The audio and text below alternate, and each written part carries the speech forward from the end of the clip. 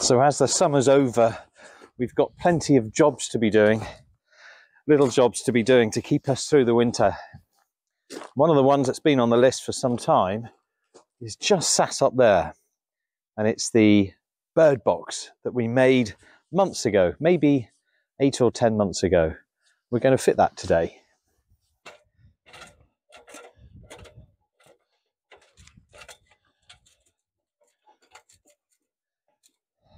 So I have checked. There's no birds nesting in this box. So it's just a case of just unscrewing it from here. And this cable here is not a power cable, it's a data cable that runs to the barn. So I'm not going to chop that. I'm probably just going to roll that up, and just in case we need to get data over there again.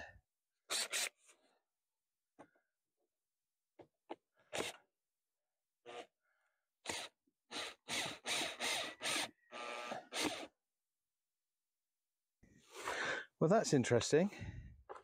So I don't think that's data after all. I think what we've got in here is a camera. How bizarre. So here we have the old nesting box, and the camera, which I couldn't see from the ground, was in the top here looking down. And that's the camera there. This is the back plate that was screwed to the wall, and the camera was kind of at that angle. And at first I thought this was data because it looked like a video jack. Now I'm looking at it, I can see that that's a power cable. Can you see the pin inside there? So that's not data, and this is old school technology. So that's a little transmitting aerial just here. So what we don't have is at the other end of this, somewhere inside the house, plugged in, there would have been a box with a receiver, and that receiver would have taken that signal. And I imagine this is signal number 4. I imagine if you bought a set of these, there'd be 1, 2, 3, 4 perhaps. And so I doubt we can reuse that. It's very old technology, but I have got an old CCTV system somewhere, so I will keep that just in case we can reuse it. Should be careful of is if you can see in here, can you see we have some like ladybirds, some little bugs, and the same on here, which have come in to this box for winter. So I'm going to put this aside somewhere in the workshop where it's not going to get disturbed, and then they'll be safe for the winter time. In fact, I might screw that back onto there just so they've got the same conditions, and then just stow that somewhere for them to be for winter. Now, I'm not sure if you remember, but this was a project that we built some time ago, 8 or so months ago.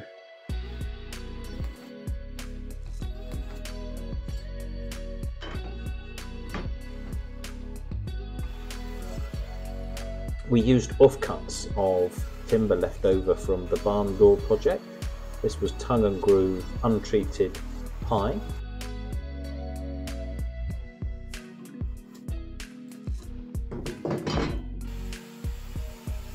And we basically created 3 separate standing nesting boxes. We joined those together using glue and nails.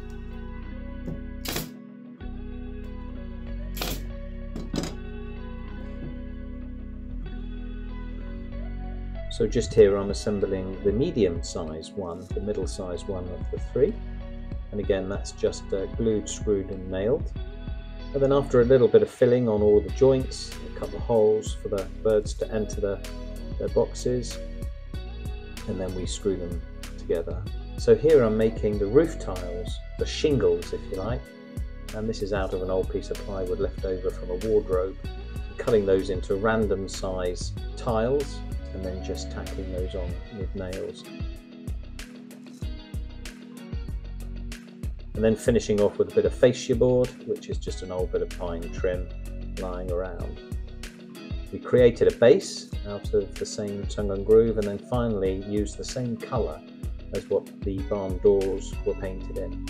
And that is our bird box project, all from waste material. But episode 80, as I say, if you wanted to see it in full. The one thing it's missing is a means to mount it in a similar way to the old box against the wall. So there's probably two ways to do it. I can either do it at 45 degrees. So this is the wall here. That's quite complicated. The easier way to do it is just to have the wall against this back edge here. So this will be facing forward and this will be out to the side of the house. The only problem with that is this fascia here will stick out as well as that. So on the backboard, probably going to need to make just a couple of blocks just to bring that off of the wall slightly. So if we use something like this, this is an old upright from that picket fencing that we bought, probably extended below here. We just need a couple of blocks just to bring it out so it's sat beyond. There we are, look. We just need a couple of blocks to bring it off of the wall so this is not fouling with the wall. The first thing to do is just denail. Denail.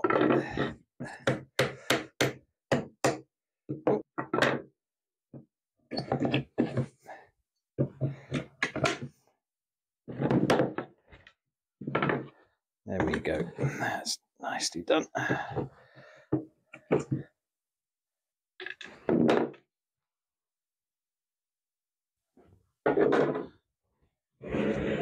I'm just going to cut that off a little shorter there. This is going to be against the house, and so all that's going to do is push this further out. So we'll try and get it as close as possible so I can just chop that off, it won't be seen. So let's do that now. Just do a vertical cut from there.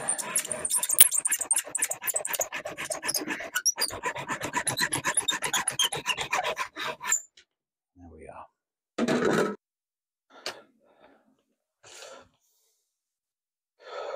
We've got 36, 18 is the centres.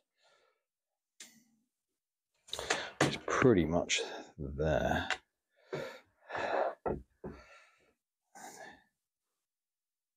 We'll just mark either side of that block so we know that it needs to sit roughly there. Let's just duplicate that. 11 and a half. 11 and a half.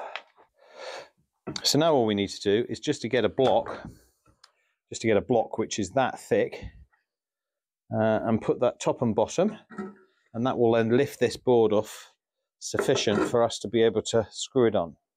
So let's just find the width of this. It wants to be about there, and let's just cut. Really not worth getting the chop saw out for this, so we might as well cut by hand. Use the saw as my square. There, use my saw as my square. There we are. Let's cut that first one.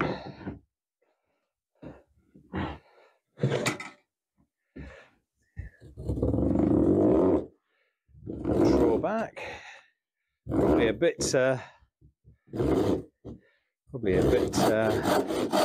rough, this rip saw, but we're through. Okay, and the same again.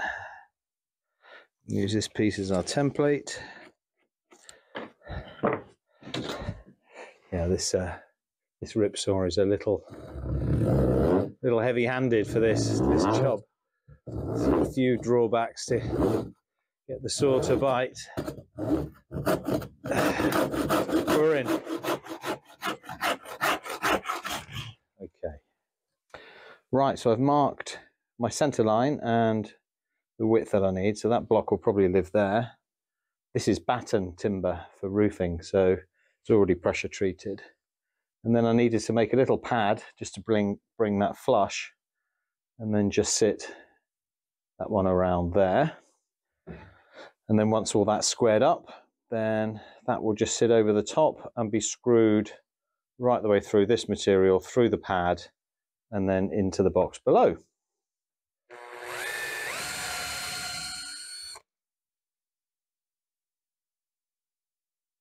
I'll put that one at the end.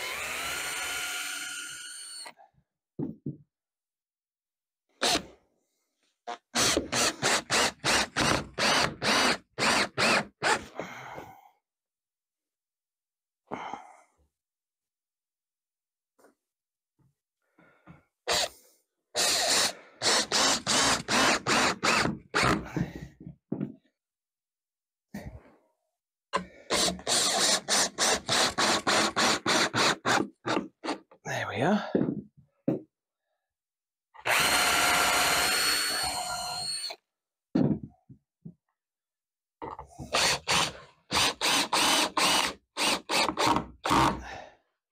There we go.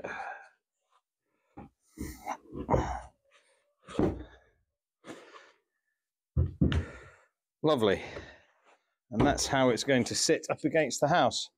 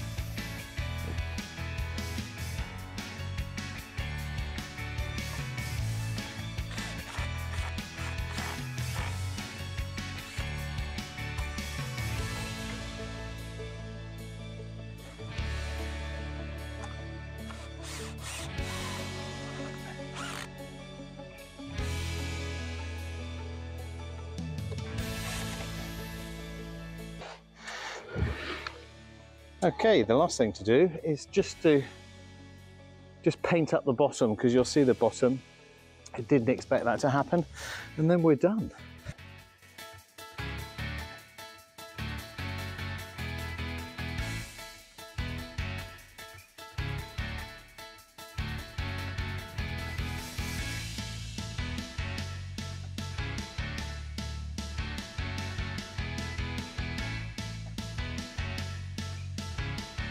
There we go. We've got 4 nesting boxes, two on this elevation and 2 on this elevation. So it's kind of like a high-rise apartment block for the local small birds. Not sure which ones will use it. Really don't know much about that yet, but hopefully they'll nest in it next year.